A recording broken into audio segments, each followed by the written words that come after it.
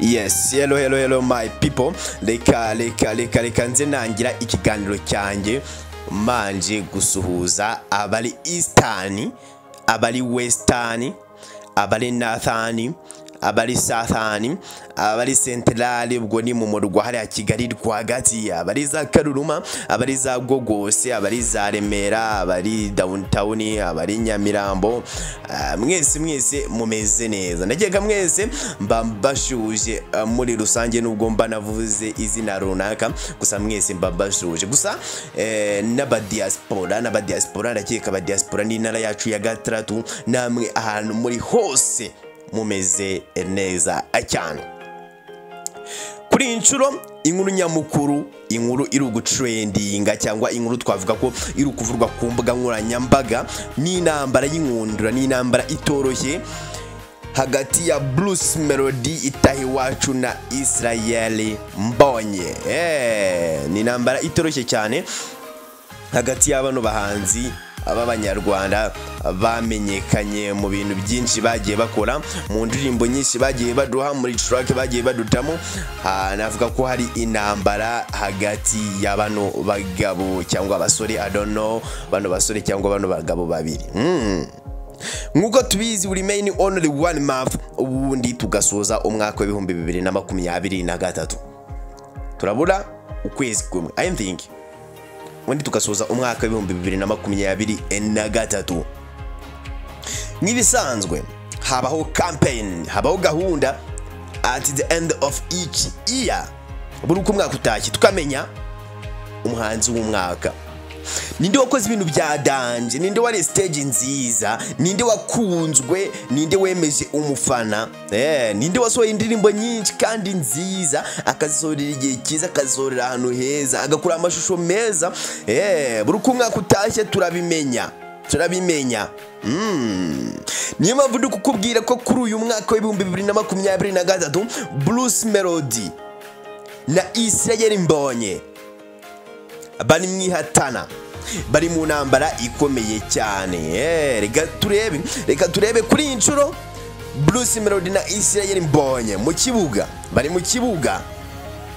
Turaje turebe ninde ufite skills, ninde ufite capability, ninde ufite umufana, ninde ufite opportunities, ninde ufite support yo kuba byamusunikira gutera ishoti rikomeye rikinjira mu kibuga, ubundi agatsinda igitego akitwa Artist of Year. Wigiri gota. Ibi nibyo tugiye kugarukaho. Iyi bayita la Galaxy Africa. Nimba utari wakora subscribe, I think this is a right time, right place, right condition, right one. Ubundi ugakora subscribe tukaza tubana gatanu kuri gake cya kuri gasaza kako. Murebera new news, murebera new trends, murebera new information, muha description ya new word wagwane. Niko bimeze. Munotero wakora subscribe arakanda muri tubana gatanu kuri la Galaxy Africas. Nimba utero wakora subscribe ubikore vuba. Gusa ikindi, nimba ubishobojwe uze gukora share, uze gusangiza abandi bantu ibyiza bya la Galaxy African. Ukandero kukazogera muri kutwa uploadinga new notification izaza ihita ikugeraho. Nge tugiye kubana minemu ni wanyangezi Kaiser, nushaka unyite Cesar, ni umushyushya rugamba, ni umuyobozi ukomeye cyane. It's a first time I'm gonna be with you. I'm gonna trend, I'm gonna ban, I'm gonna bust. Gusa it's not a last one. Kuko tuzajya tubana 5 kwa 5. We cadre. Let's anula ita time. Reka dutangire ikiganiro cyacu. Agona come soon.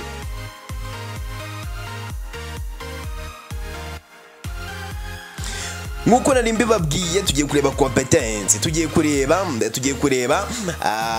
intambara iri hagati yo bita Bruce Melody na Israel Mbonyi. Uyu mwaka wa 2023 ninde uzatwara award yuko yabaye umuhanzi mwiza w'umwaka. Gusa nanone nago ari bano bahanzi babiri gusa babirimo, hari nabandi bahanzi nka Arinako Chriss, eazy ndakeka nabo ngabo, ariko ari impamvu tugiye kureba uwo bita Bruce Melody na Israel Mbonyi nuko aribo bahanzi bari gutrendinga kuri social media, nuko aribo bahanzi bafite amahirwe 100% yuko hazava umwe agatwara award y'umwaka 2023 kuba yaritwaye neza nk'umuhanzi. Niko bimeze, gusa nanone nago abandi banzi twabaca intege kuko bazaza bakurikiraho. Wayimviki bazaza bakurikiraho Bruce Melody na akasa mutwe arakomeye cyane, na akasa mutwe Israel Mbonyi nago yoroshye. Ni ibintu biratugora cyane, turakora competence, ni ibintu bigiye kutugora cyane gukora competence kuko Bruce Melody navuga ko ni umuhanzi ukunzwe n'abastari cyane, akunzwe n'abastari yisanga mu byisi. Bino bintu ntabwo ndabisobanura cyane kuko uraza urahita ubyumva. Israel Mbonyi ni umuhanzi w'umukristo, araramya arahimbaza, aduta amacurake zo kuramya no guhimbaza, akora ibiterane n'ibitaramo. Ariko Bruce Melody nawe akora amafestivale.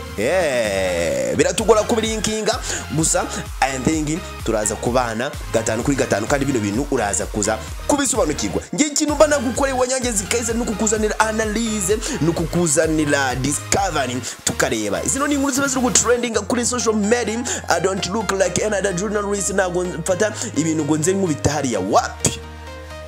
Ibi bintu urabisanga ku gihe, bino bintu urabisanga kuri RBA, bino urabisanga biri gutrendinga ku ma social media n'ama platform yose. Wigona wigiri. Yeah man, my people.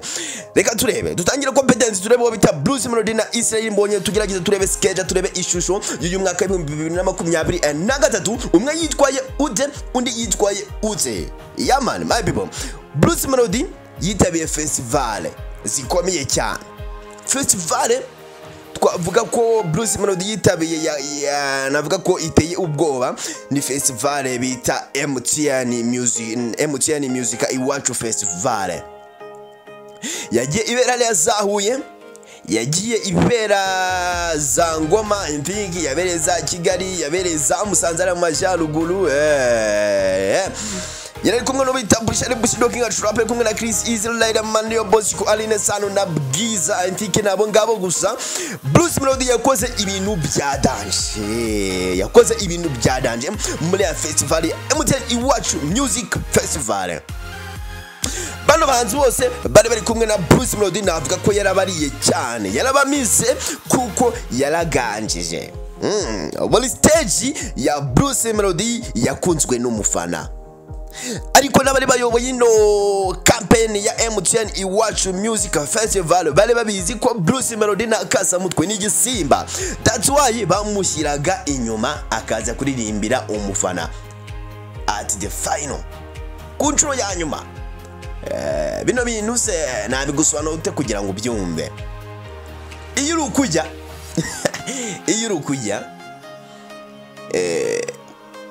ugerageza kumanza ibibishye ukaza gusoresha ibintu biryoshye. That's why Arinako Chriss yaririmbye bwa mbere, Chriss izaga kurikiraho, Riderman agakurikiraho, niyo boss kakaririmba at the final.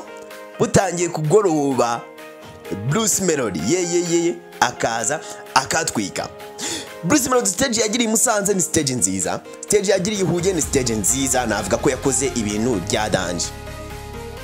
Ariko nanone tuvuye ku ruhande rwa Bruce Melody, reka turagaruke kuri Israel Mbonyi. Ni ibintu twagerageza guhuza turebe ninde uza atwara yino award y'umwaka 2023. Israel Mbonyi yitabiriye ibitaramo, yitabiriye ibitaramo n'ibiterane out of our country. Ubwo no kuvuga ngo Israel Mbonyi yitabiriye ibitaramo hanze y'igihugu cyacu kurusha Bruce Melody. Bino bihugu byo muri eazy byose, bino bihugu by'abaneiba byose, Israel Mbonyi yakandagizeyo ukuguru, ari ukuvibra, ari ukuvuga ubutumwa bwiza bw'Imana. Bino biratuma duhera muri confusion. Biratuma duhera muri confusion yo kumenya ninde yino award y'umwaka 2023 urayitwara. gusa nanone Bruce Melody yongeye kwitabira iyindi festival ikomeye bita Trace Award uyu mwaka wa 2023 yahuye n'ibihangange bikomeye nka Burna Boy from Nigeria, Ayra Starr from Nigeria, Lema from Nigeria, arongeraho na Diamond Platinum from Tanzania, Harmonize from Tanzania n'ibindi bihangange bikomeye. Bruce Melody nawe navuga ko ari nka legend cyangwa ibidwi ayubatse muri uyu mwaka wa 2023. Israel Mbonyi ntabwo yari yicaye, nawe yitabiriye ibitaramo n'ibiterane mu turere twose ko mu gihugu. Navuga ko twateye imbere cyane, navuga ko ari nke uturere tw'umuye hari azamuhanga. Murabizi Israel Mbonyi yitabiriye ibitaramo hariya imuhanga, hamwe navuga ko barimo kunamira uwo bita Pastor Theogene. Hariya Israel Mbonyi navuga ko yavibuyeyo. Ikirenze ibyo yatanze ubutumwa bwiza mu ndirimbo kandi yahinduye imitima ya benshi. Iyi ni competence turagenda tureba, turagerageza kubilinkinga, turageza kubihuza, tumenye ino award y'umwaka wa 2023 irava yerekeza iratwagwa nane isibende wagwani. Reka tuze ducunguze uburyo ki umwete turebe. Bruce Melody yakoze collabo n'abahanzi b'ibyamamare nka Diamond Platinum, akora collabo na Inos B, akora collabo na Harmonize. Gusa none tuje ku ruhande rwa Israel Mbonyi, yatumuwe ku ma social media kurusha Bruce Melody. Yatumuwe ku ma social media, yatumuwe ku ma TV, yatumuwe ku ma radio kurusha uwo twakita Bruce Melody. Turabilinkinga gute, turabihuza gute, biravahe biragana he, ninde uzatwara yino award y'umwaka wa 2023. Ikindi kintu giteye ubwoba twagaragaza nga competence hagati ya Bruce Melody na Israel Mbonyi. Bruce Melody akunzwe n'abastari, akunzwe n'urubyiruko, akunzwe n'abana, ariko ntuza kuri Israel Mbonyi akunzwe n'abastari ariko akongera agakundwa n'abakristo. Bino bintu mwese murabizi in real life mu buzima busanzwe. Bruce Melody akunzwe n'abastari bonyine. Umukristo nago yakunda Bruce Melody abari amahirwe 30%, ariko nanone Israel Mbonyi umustari ashobora kumukunda, ariko nanone kurundi ruhande umukristo akamukunda.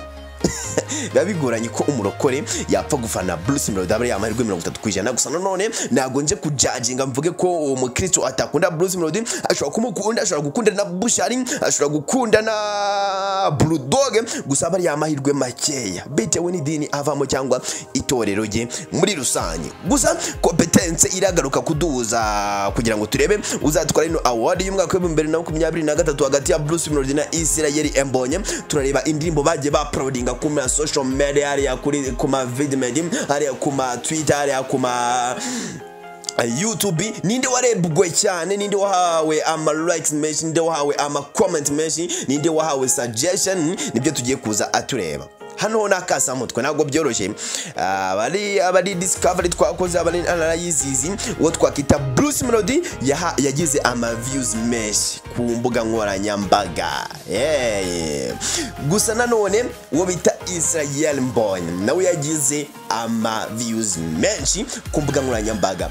Ni bano bahanzi babiri bose bagiye bahabwa ama M, nugerageza kubikomparinga biragucanga cyane. Bose bafite ama M mu ndimbo zose bagiye bakora, hose bafite mo ama M, byumvikane ko bararebwe cyane kandi byumvikane ko bakunzwe cyane. Niyo twavuga ko uwo bita Israel Mbonyi ajya kugira kanu gato arushaho Bruce Melody kuko yararebwe cyane n'abakristo, yitaweho cyane ku ma social media, ariko nanone twongera kureba turasanga na Bruce Melody atarushwa akanu kanini kuko nawe yagiye arebwa kandi akundwa ku mbuga nkoranyambaga. Wigiri wigota navuga ko ari competence itoroshye habe enaba. Gusa nanone reka tugerageze kubihuza n'ayandi matora. Navuga ko ari amatora y'abahatanira ibihembo bya Isango na Music Award, aribyo turi kugenda tuganira kuri iyi nshuro. Ubwo ni igihembo cy'umuhanzi witwaye neza ku mwaka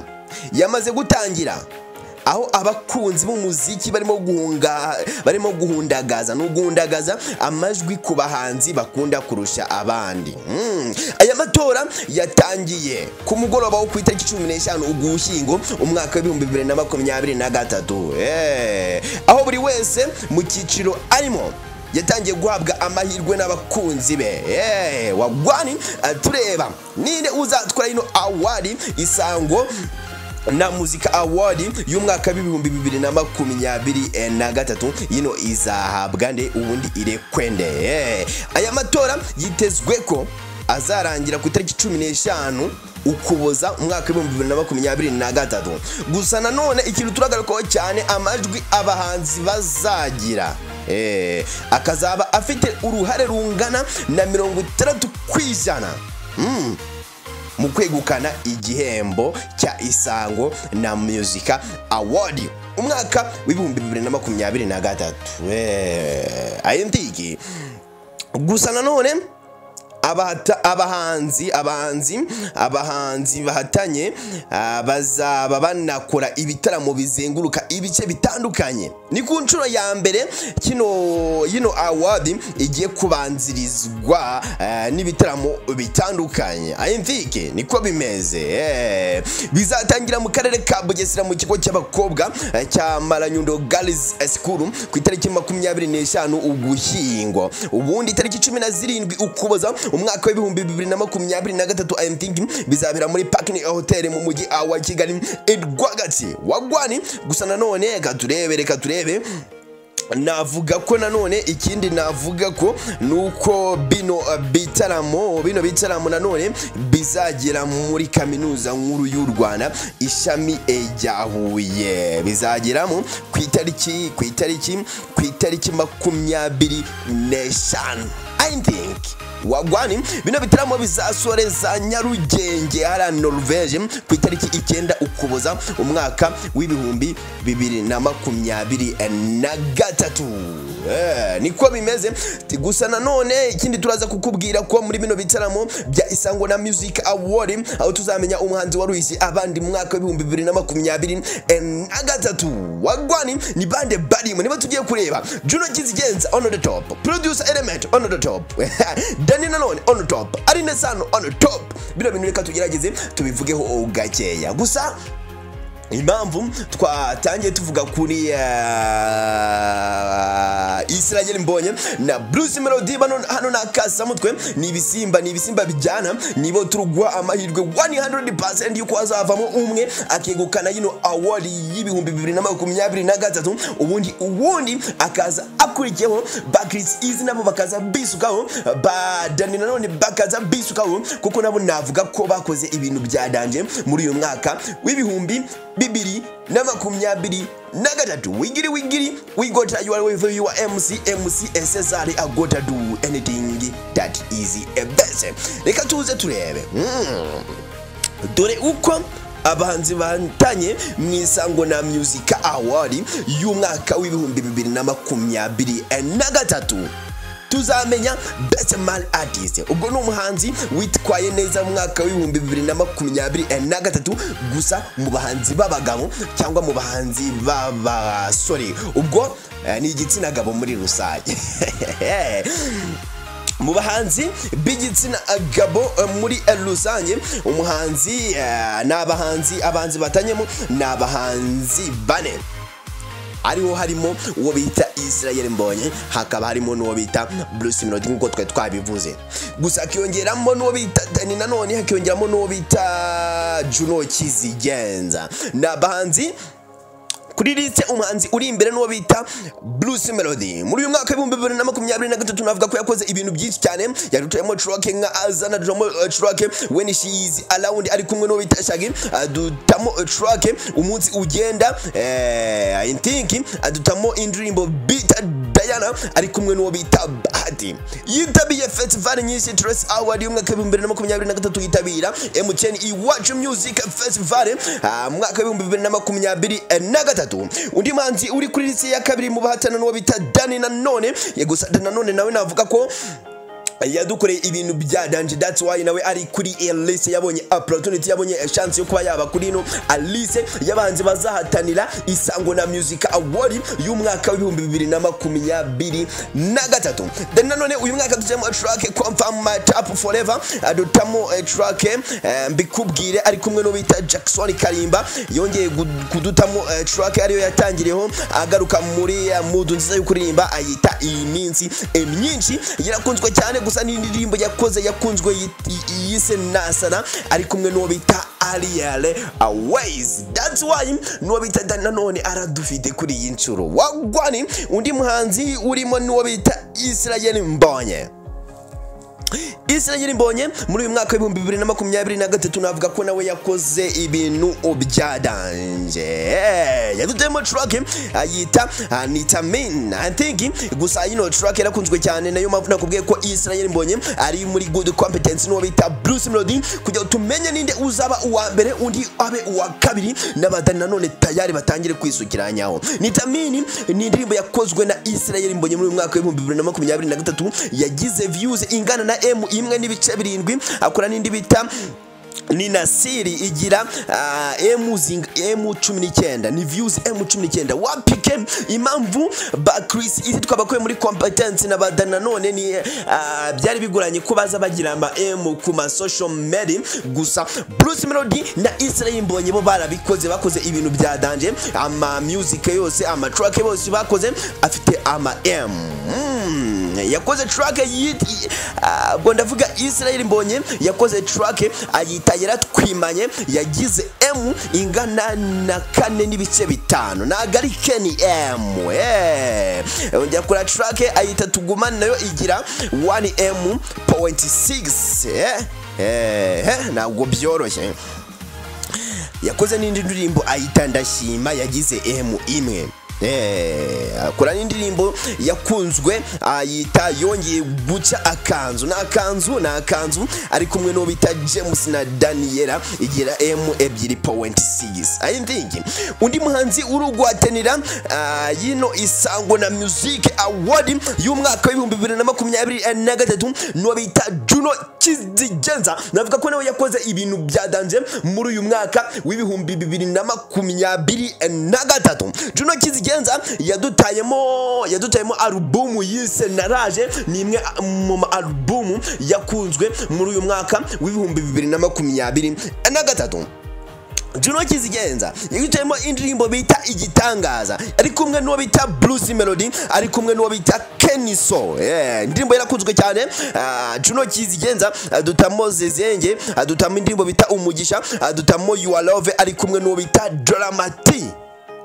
Kumwe n'undi muhanzi muri ino ndirimbo Your Love, I'm not remembering, I'm not catching well. Gusa nanone byumvikane ko uwo bita Juno Kizigenza uyu mwaka w'ibihumbi 2023 nawe yakoze ibintu byadanje, that's why ari competence. Reka tubwire bano basore batatu cyangwa bano bagabo batatu, uwo bita Bruce Melody, Dani Nanone, Israel Mbonye, Juno Kizigenza, tubabwira ngo good luck, amahirwe masa, mugende muhatane mutsinde, dore yuko bagiye no gutangira kuzenguruka mu mpande zose zigize igihugu biyereka umufana. Gusa amatora yo yatangiye ku itariki 15, my people. That's why I'm requesting my fans kugira ngo mutangire mwitorere umuhanzi mwakunze. Aba ni mu bahanzi babagabo cyangwa babasore, katore mu bahanzi babagore cyangwa mu bahanzi babakobwa, ariko n'abakobwa ethic n'abakobwa mu bahanzi b'abakobwa abahanzi batanye nabo ni bane bitwaye neza mu mwaka wa 2023 bakaba bari competence yo kuba batwara Isango na Music Award y'umwaka wa 2023 dufite wo bita Aline Sano on top, dufite Ariel Wage, dufite Bwiza na Vestina na Dorcas. Hano navuga ko hano nakasa mutwe biragoranye cyane, niyo mpamvu nakoze analyse nyinshi cyane. Vestina na Dorcas navuga ko ari abahanzi n'abashobora guhabwa amahirwe bitewe nuko isi ya none irakeneye, isi ya none abantu benshi barimo bakizwa n'abatarimo gukizwa byarabananiye, ariko barakunda indirimbo z'Imana, barakunda abantu bakijijwe. That's why muri bano bahanzi bane bose uko mbababwiye, Aline Sano, Ariel Ways, Bwiza na Vestina na Dorcas, Vestina na Dorcas babonye capability muri uyu mwaka wa 2023 kuba barakoze indirimbo zikarebwa cyane ku ma social media kurusha bano bandi bahanzi batatu. Reka ducunguze uburyo ki umwete amunawu time cashing yaman katurebe muri bano bahanzi b'abagore, muri bano bahanzi b'abakobwa. Ku rutonde dufite uwo bita Aline Sano, yadutemo track ayita Ndabizi ari kumwe n'uwo bita Kelly, adutamo sakwe adutamo Mwiza, adutamo Positive, adutamo Mazi yateke ari kumwe n'uwo bita Rumaga, adutamo Why ni ukubera iki ari kumwe n'uwo bita Umwami Kivumbe, cya Kivumbe King wigiri wigota. Gusa nanone ku mwanya wa kabiri dufite Ariel Wezi, nawe navuga ko yakoze ibintu byadanje muri mwaka wa 2023, akaba ari mpamvu ari kuri liste y'abakobwa bitwaye neza mwaka wa 2023 yo kuba yazatorwa cyangwa natorwe. I don't know. Yajemo indirimbo bita Agasinya muri mwaka wa 2023, adutamo indirimbo bita You Should Know, adutamo indirimbo bita Good Luck, adutamo indirimbo bita Far From You, adutamo bita Lose You, adutamo bita La Vida Loca, adutamo Good Luck nayivuze. Yes yaman, wigiri. Gusa dufite n'uwo bita Bwiza yakoze ibintu byinshi cyane, yakoze music, yakoze track zarakunzwe, yadutemo Nobody kumwe no bita Double J, adutamo Karimi, adutamo Painkiller, adutamo Dumi n'izindi zose zakunzwe mu rw'imisozi yumbi nibwo tamasimbi muri rusange. Nanone kuri liste y'abakobwa dufitemo bita Dorcas na Vestina. Dorcas na Vestina badutamo indirimbo bita ku musaraba, yagize 1M.6 naga nakasa mutwe. Indirimbo bita Umutaka nawe bakoze yagize 3M.5 nagarike. Bano bandi bose bo hejuru navuze nka Aline Sano, Bwiza, navuga ko indirimbo bagiye bagira zikagira M ninye, ariko Dorcas na Vestina barabikoze. Sibayari barabikoze, Isaha yagize 3M.4, Sibayari yagira 4M. Nanone gusa impamvu nanone Dorcas na Vestina tutabaha amahirwe 100% yo kuba bazatwara award y'umwaka wa 2023. Hano hari ibihangange. Bwiza ni igihangange, Aline Sano ni igihangange, wo twakita Ariel Ways ni igihangange, bazi kujya stage. Nicyo kintu cyonyine mu kuzenguruka kino gihugu cy'u Rwanda biyereka umufana bazarusha uwo twakita Dorcas na Vestina. Impamvu Bruce Melody we ari mumazi abira kuko Israel Mbonyi yamuziye. Israel Mbonyi azikojya stage aricurangira akora ibintu kandi bakabikunda. Gusa nanone kuri Dorcas na Vestina ho biragoye cyane, barakunzwe cyane, gusa bitewe no kuntu bazigaragaza imbere y'umufana bashaka kuzatwara award y'umwaka wa 2023. Gusa Bwiza uri hariya it's not easy, uwo twita Aline Sano uri hariya nago yoroshye, na Ariel Ways nago boroshye, bazajya stage kandi bazakora ibintu. Reka twe kujudginga tuvuga ngo ninde uzatwara award y'umwaka wa 2023. Ahubwo reka uwo twita reka bano bakobwa bacu cyangwa bano bagore I don't know, gusa n'abakobwa Aline Sano, Ariel Ways, Bwiza, Vestina na Dorcas katubwira ngo good luck, mugende muhatane neza kandi muzatsinde umwegukane award y'umwaka wa 2023. Reka dukomeze, iminota yo irukutujyana, tuzanareba uwo twita Best New Artist. Ubwo n'umuhanzi navuga ko ari nk'umuhanzi abahanzi bashya bitwaye neza. Harimo uwo bita Linda, harimo uwo bita Manzi, harimo uwo bita Shemi n'uwo bita Yago. Hano amahirwe menshi arimo hagati y'uwo bita Yago hakabamo n'uwo bita Shemi. Gusa nanone hano nuruca abana tayari Shemi yarangije kwegukana award kuko navuga ko yakoze ibintu bya danje kandi ikiza cya Shemi akurikiwe mu Rwanda akaba anakurikiwe hanze y'igihugu mu Burundi na muri bira bihugu hose yagiye atambagira akura ibitaramo bya danje gusa yago cyane arakunzwe kuko abibangitiranya n'ubu producer niyo mpamvu abibangitiranya amusori abibangitiranya na journalist ubwo nitangaza makuru niyo mpamvu bizamugora kujya Shemi gusa no manzi narinda tubahaye chance abantu bane bose mu bahanzi bashya twungutse muri uno mwaka Shemi yago Linda na manzi reka tubabwire ngo bon voyage sa muzagereyo amahoro kandi bino bintu muzabitsinde wagwani tubifurije amahirwe emasa ikindi kintu tuzareba song of year indirimbo y'umwaka tugufitiye indirimbo bita afude twaja element kumwe na Bruce Melody ari kumwe no bita Loskana tugufitiye indirimbo bita Nasa ya Dani nanone ari kumwe no bita Ariel Wezi tugufitiye indirimbo bita Eden ya Chris Easy igitangaza ya Juno Kizigenza ari kumwe no bita Bruce Melody na Keniso n'indirimbo bita Suejo ya Yago nizo ndirimbo zizatana kavamo indirimbo y'umwaka nanone tugufitiye irindi tsinda ririmo best collab songs ni indirimbo yahize izindi muzihuriyemo n'abahanzi barenze umwe tugufitiyemo Fude twanguko nebabwiye Bruce Melody Losikana tugufitiyemo na Salada nanone na ari kumwe na Always Lara ni ya Kiriko akire kumwe na Chris Easy One More Time ya Kenny Sol kumwe na Harmonizer Sayless ya Aline Sana kumwe no bitafiki Famaika kutoka Aline Sat Big kutoka ari ya Bruno I think kurutuka mu Burundi yes wagwani nangwa byoroshe hari rindi tsinda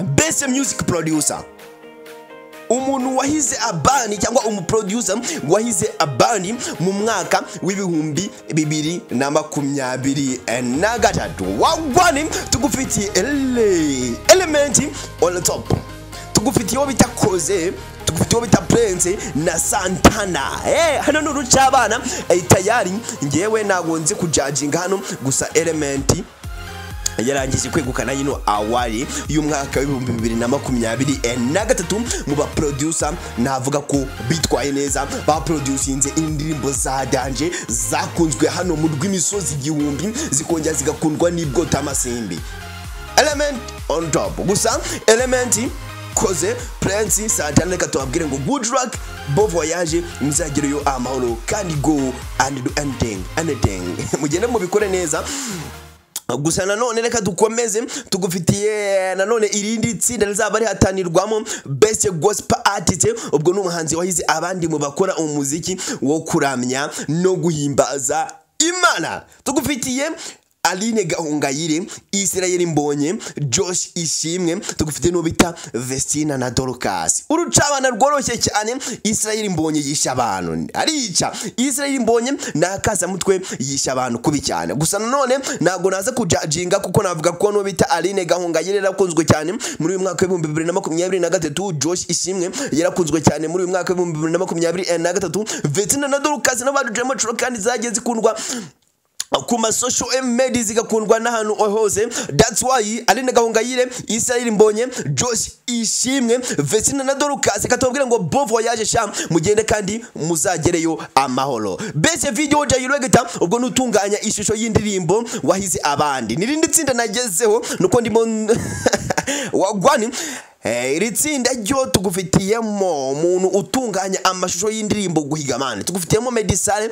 nkuko mubizi tugufitiyemo Gadi Faizo Polo na Chico Belly nta kintu ndavuga hano no comment bano bose ni ibisimba bakoze ibintu bya danje baproducinze indirimbo nziza cyane muri uyu mwaka wa 2023 kandi bose navuga ko hafi ya bose bafite experience bino bintu nago ari ubwami nago navuga ko ari aba newcomers cyangwa abaruru mu gutunganya amashusho y'abahanzi nyarwanda gusa nanone wo bita Faizo Pro yakiriye cyangwa yatunganyije amashusho y'abanyarwanda nabo hanze cyane gusa none nago byamuha amahirwe yo kuba yarusha uwo bita Chico kurusha uwo bita Medisale kuko nabo bakoze ibintu bya danje ahubwo reka ngiyewe as journalist reka mvuge mbwire Chico mbwire uwo bita Faizo Pro mbwire uwo bita Gadi mbwire uwo bita Medisale mbabwire ngo bon voyage namwe muzagereyo neza kandi mugende bwatane bino bibolo muzabi etsine neza acyane wogwani reka turebe biracyakomeje dufite irindi tsinda ry'abantu bazaba barimo hatana best album of year nakasamutwe ntabwo byoroshye ubwo nukuvuga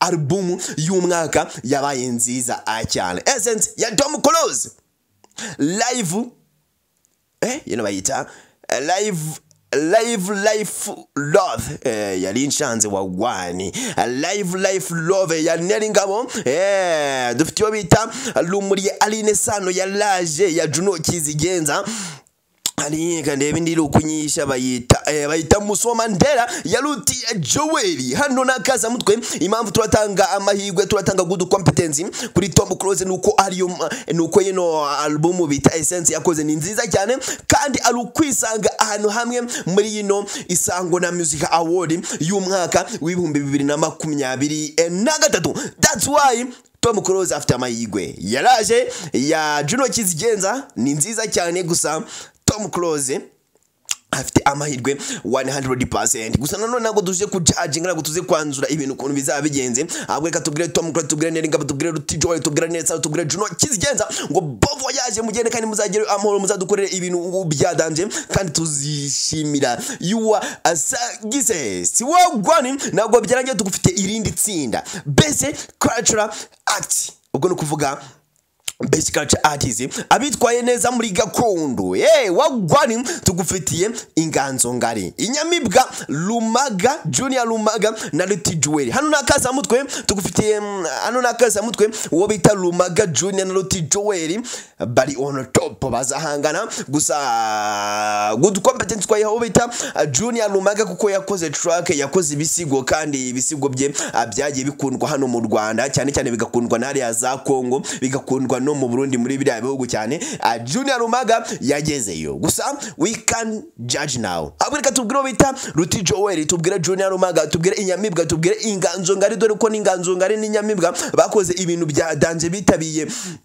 amaserukira muco menshi kandi barashimwe reka tubabwire ngo bon voyage namwe muzageraho neza icyo tubifuriza ni success kwizina rya nyuma tugufitiye Best Burundian Artist